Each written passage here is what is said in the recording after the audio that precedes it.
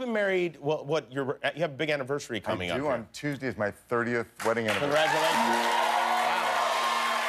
What do you... So 30 is a big one.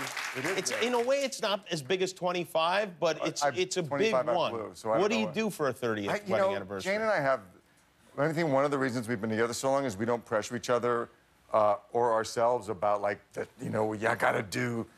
It started with, like, Valentine's Day. After a couple of years, we were like, you know what? Why stress about this? Let's just have our relationship. You don't make it a test so each we time. So we kind of make a thing. We get each other presents if something feels good, or we see something that, you know, seems like that person would really like, as opposed to these obligatory fancy things. So even this year, she was like, well, it's not even, you know, we'll go on a trip because we're both working. She's in New York and I'm out here, and we'll, you know, when we both have time. So, but that said, if you have any ideas for a really amazing gift, let me know, because nothing would be better than for me to get her something incredible. And she's like, I thought we weren't going to get it. Oh, yeah, that, you know? Yeah.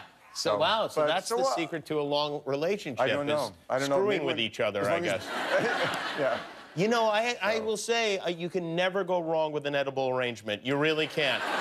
Okay.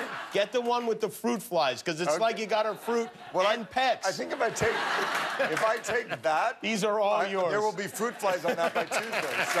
Please, give these to Jane. Tony Goldwyn, everybody. Scandal, Thursday night, 12 o'clock here on ABC. Do you love clicking buttons and subscribing to things? Then click the button to subscribe to my channel, and you'll finally be happy.